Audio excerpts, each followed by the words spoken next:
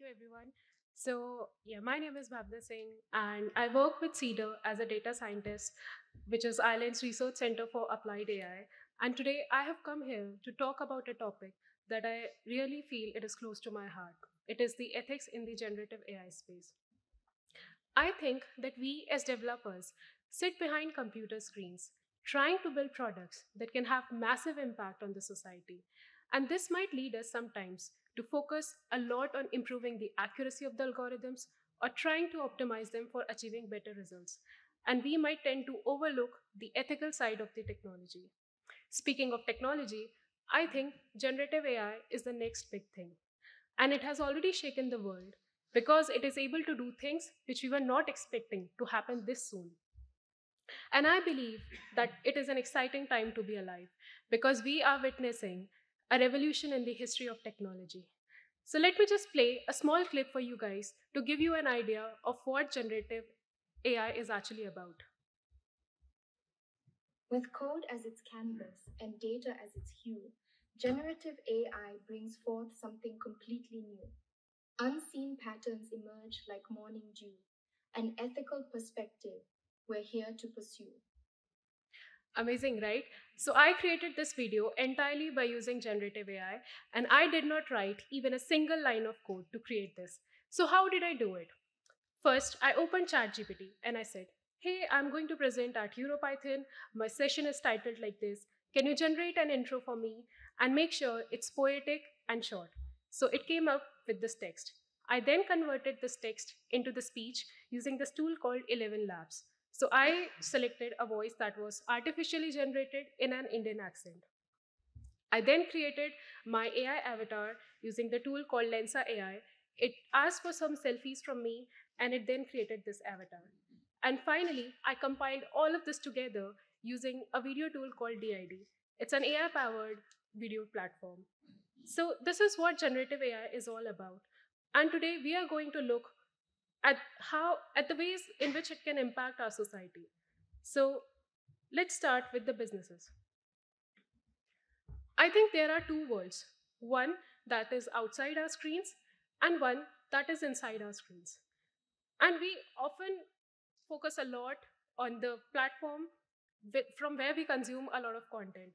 And this content, I think, will be soon powered by generative AI. For having an identity in the virtual world, it is required to have a social media account. And generative AI can not just only create images, audios, and videos, it can also create and generate code. A lot of my friends are into software engineering, and they are already using ChatGPT for debugging their code, for asking feedback on some piece of code, and even for automating certain piece of repetitive task.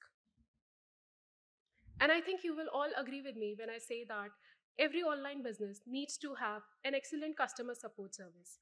We already have chatbots that can handle a great amount of queries on itself, but if they are powered by generative AI, I think the response time is going to come down drastically and the conflict resolution rate is going to go up. And in marketing, I think it is very important to send the right message to the right person at the right time. And with the help of generative AI, it will be possible to create highly targeted, personalized marketing campaigns. And finally, in education, I believe generative AI is going to be a game changer because it can act as a personalized tutor. And the best part is that students can ask queries round the clock, anytime, and no judgments will be passed no matter how silly the question is. So these are some of the ways, but I think there are many more. And according to a report by McKinsey, generative AI has a potential to create up to $4.4 trillion business in upcoming years. And that's why I say that it's the next big thing. But with every technology, there is some risk associated with it. In this case, I have bifurcated the total risk into two subcategories, the known risk and the unknown risk.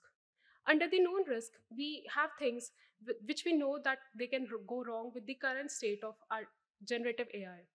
And in the unknown risk category, we have things that we have still not figured out because the technology is still evolving and there are still so many questions that are there for us to figure out. So let's first look at the known risk, And I have further bifurcated it into 5 categories, and we will be looking at each of them individually. So the first one is misinformation and deepfakes. So these models are predictive in nature. The large language models are trained in a way that they can predict the next best word in a sentence. And the information which is produced by these models might not always be true, although it might seem that it is true. So, for example, this incident happened in Manhattan where a district court judge fined 2 lawyers $5,000 for submitting fake cases in a legal court filing. And the lawyer said that we made a good faith mistake in failing to believe that a piece of technology could be making up cases. So, this is what it can happen. And let's not forget, it is the same ChatGPT that passed the law school exam. So, this is the irony. Now, let's look at deepfakes. So, what are deepfakes? Images, videos, and audios that look real but are actually fake. Sometimes they are created for fun purposes, but other times the intentions behind these videos and deepfakes might be malicious. So, a recent scam came out where the scammers use artificially generated voices, pretending to be family and friends in distress and asking for money. And a lot of people lost thousands of dollars in this. And a similar scam came out where a deepfake was circulated on Facebook. It was deepfake of Martin Lewis, who is a UK-based advisor in finance, and the video was asking people to generate. The video was asking people to invest in an opportunity which was backed by Elon Musk, but in reality, no such opportunity existed, and people again ended up losing thousands of dollars. Moving on, we have next risk as security and privacy. So the recent developments in the space of generative AI has created a rat race where people are building products and they're just deploying them out there without realizing the security concerns. And it is for you to decide whether you want to, how safely you want to use these platforms. So this incident happened where Samsung employees accidentally leaked some confidential information to ChatGPT. How did this happen? So an employee was asking a feedback over some piece of code and he pasted the confidential code to the ChatGPT. Now, as per the as per the policies of OpenAI, the the information that is sent to ChatGPT is retained for training purposes, and unless you opt out from it, the data remains with OpenAI. So it is very important to not use any confidential information while using such platforms. Further, these models hold a risk to data privacy. They are trained from a large amount of data that is available on internet. And many authors and many artists are now suing OpenAI because they feel that their copyright issues have been violated and that the OpenAI has stolen their content. Moving on to the next risk, which is the bias and the stereotypes. So these models are trained from data that is largely available on internet. Now the data might be racist, sexist, and anti-feminist, and it might also be carrying some other types of stereotypes. The old saying in the machine learning world, garbage in and garbage out, still holds true. A study was conducted by Bloomberg on a tool called Stable Diffusion that generate images from text inputs. So some 5100 images were generated across 14 different job titles, and it was found that high paying jobs were linked to lighter skin tones. So high paying jobs such as lawyers, doctors, architects, CEOs, and the lower paying jobs such as um, janitors, dishwashers, fast food workers, they were dominated by skin tones, darker skin tones. And not only this, there was some gender bias also. So for images like with the job titles like teachers, social workers, housekeepers, they were mostly dominated by women. And moving on to our next risk, which is the environmental impact. So large language models such as ChatGPT are huge.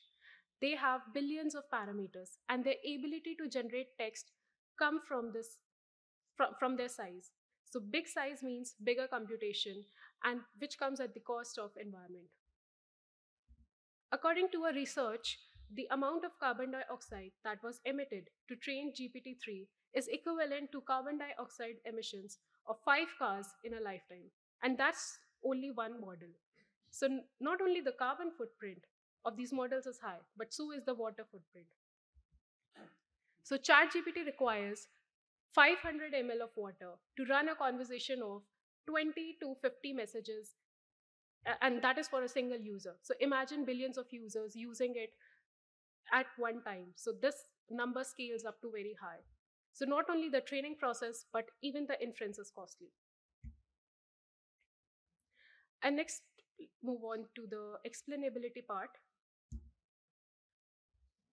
So over here, we can see that we give some input and then it goes to some black box and we get the output. For a wider adoption of generative AI, it needs to be explainable.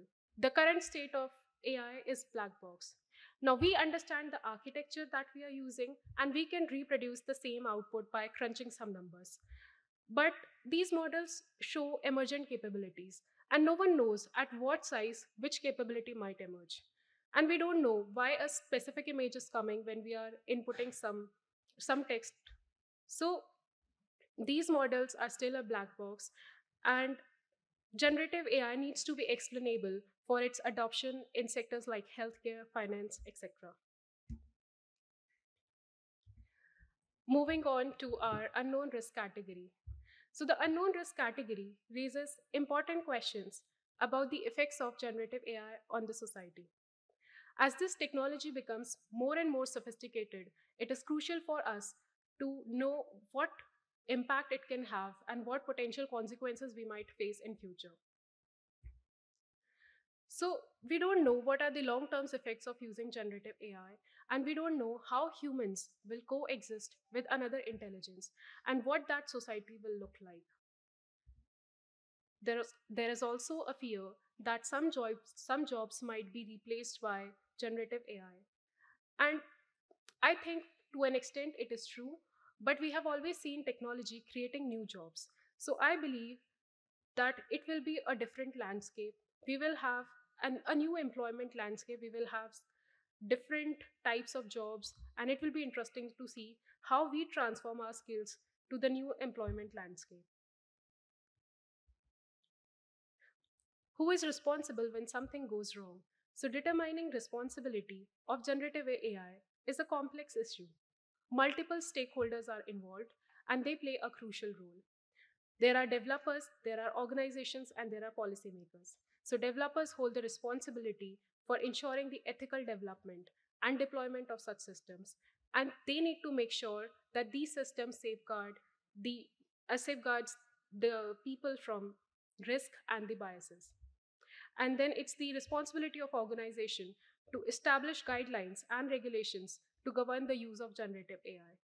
And finally, policymakers play a crucial role in creating comprehensive frameworks that addresses challenges that are posed by generative AI. And there is this one more interesting question which is becoming really popular these days. Will we be becoming emotionally dependent on AI? We don't know. So we are having conversation with AI assistant tools like they are our friends or they are our colleagues, but emotional dependence is an area of concern. It might help us, it might make us feel like we have a companion, but we don't know if it has any negative effects. And there needs to be a perfect balance between human interaction and AI assistance, and we need to strike a perfect relationship with this technology. And this one is my favorite. Are we going to lose our skills?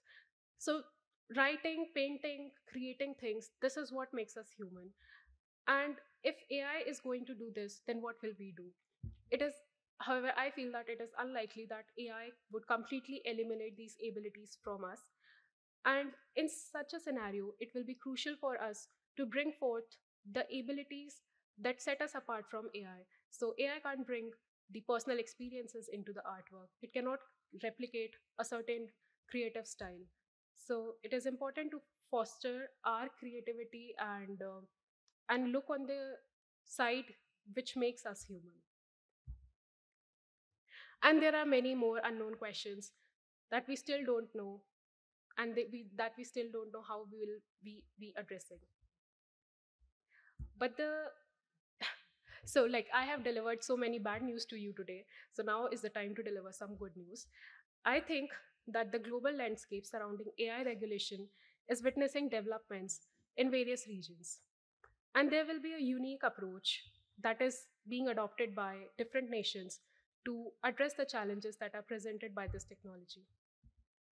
In United States, the National Strategy for Information Technology, which is the NSIT framework, has been released for guidelines and self-regulation of within the industries.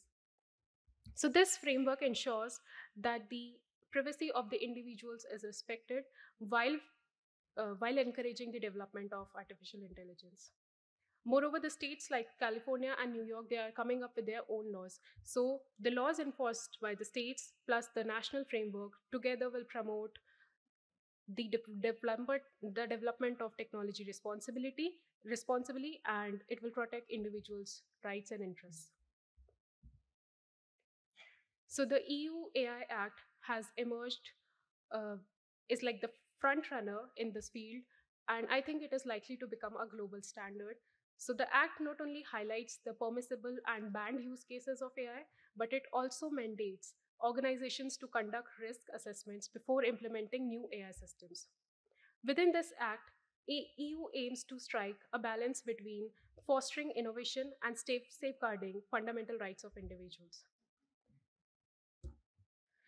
And China has also made significant investments in AI development and has recognized its potential impact on the society.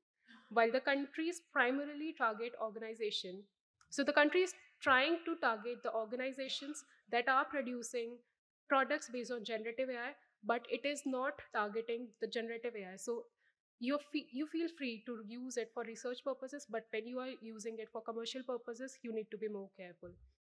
So this is an interesting thing, and I think it will be very important for China to bring laws that safeguard its country. And moreover, these laws are implemented in a way that the socialist values of the country are not hindered. So that's all from my side. And if you want to know about the work that we do at Cedar, please check this website. And if you want to connect with me, you can scan this QR code where I talk on Instagram about AI. So that's all from my side. Thank you.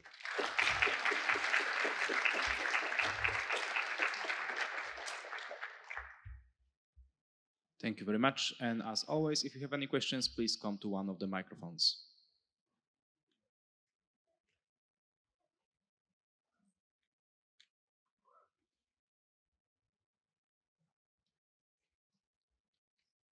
So, if I may, first of all, thanks for the talk. It was great. I'm just wondering um, about the research in this area because someone yesterday at the keynote mentioned Max Tegmark and his book Life 3.0. And one of the things he mentions in the book is that the funding when it comes to AI safety is not great. So I'm just wondering what's your opinion on this? Has the situation improved? Is there research? Is there enough funding on this topic? Yes, so I think that what I feel is that currently there is a centralization of power in this sector. So all this big tech have the resources, they have the data, they have the money to run these big GPU farms and make these technologies. But on the other hand, the open source technologies are also being funded, and there are some great initiatives happening. So it's by Hugging Face and Blooming. There's this one tool, something Blooming. I can't recall the name right now.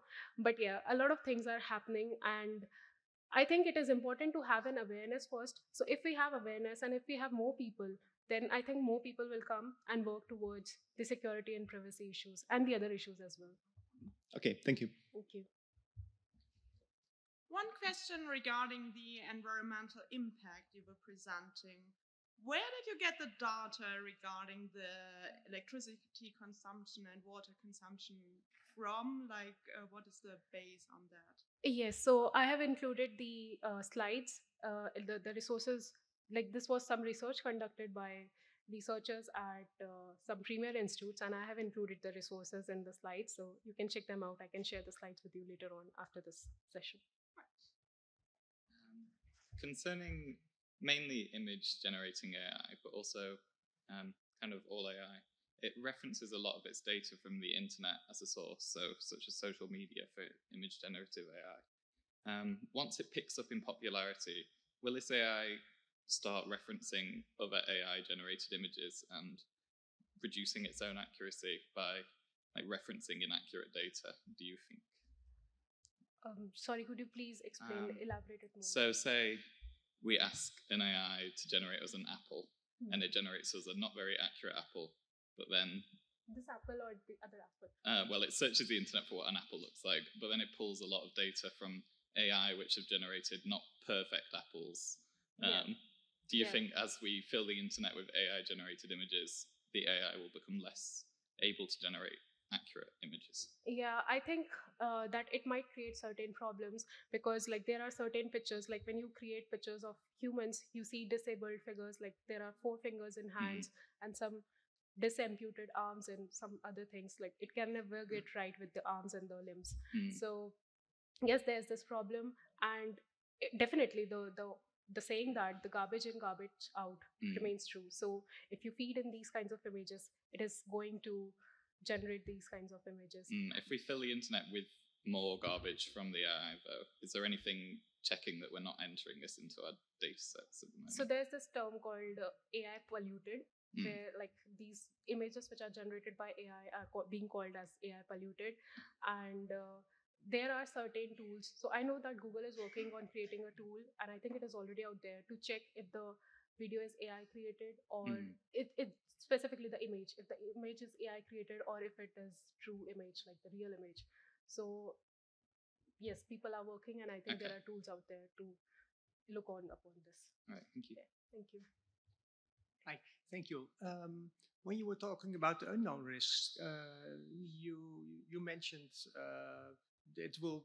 we'll have to see how we will deal with another intelligence. Do you consider generative AI intelligence? And if so, what are the ethical implications of that? See, well, I personally don't think that it is intelligent enough, because we understand how it can impact our society and where it can go wrong, and we can make it produce certain outputs which might not be intelligent enough. But then I also presented examples where people who are not technically linked to this field might feel that this is very true. So the example with the lawyers, they failed to see that and they are lawyers, so they know that these are the real cases and these are not. So it is intelligent enough, but not that intelligent yet. Thank you. Thank you. In case there are no other questions, let's thank the speaker again. Thank you.